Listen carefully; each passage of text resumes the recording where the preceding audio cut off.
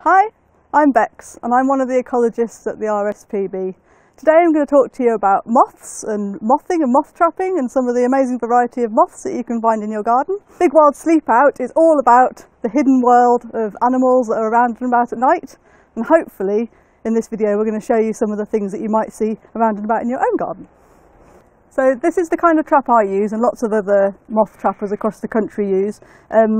We've used here a powerful light to attract moths in, but you don't need to have special equipment just like this. You can just go out at night with a torch, or if you've got a big old white bed sheet or something that you can hang up outside near a powerful light or shine a powerful torch on, then you can just as easily find moths that way as well. So I had this trap out in my garden last night. We're going to take a look now. I'm really excited to see what we've got. So you get moths in all sorts of different sizes, shapes, colours, varieties. Let's have a gander to see what's on this one. Ooh, so we've got here buff arches, beautiful patterning, and some people say it looks a bit like toffee, or I always think it's got sort of a flinty kind of look to it. There's around 2,500 moth species in the UK, and they come in a whole range of different sizes.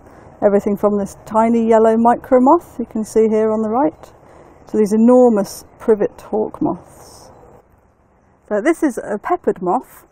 These moths are really good for looking at how clean or dirty the air is around cities and towns. So in places where there's lots of smog and lots of soot on trees, these become quite dark so they can blend in with the trees. But around here there's obviously lots of nice clean air, so this is a nice paler version of this one.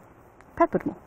Some moths are masters of mimicry and disguise. This is a great example. This is a buff tip moth, and as you can see, it's camouflaged so that its ends look like the broken ends of a twig.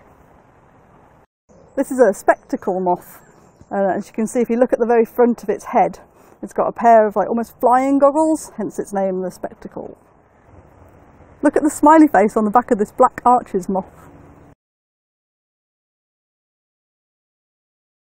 Some of the most spectacular moths you might get in the garden are the hawk moths. So here we have a poplar hawk moth, the grey one here, and then this amazing green and pink one is an elephant hawk moth.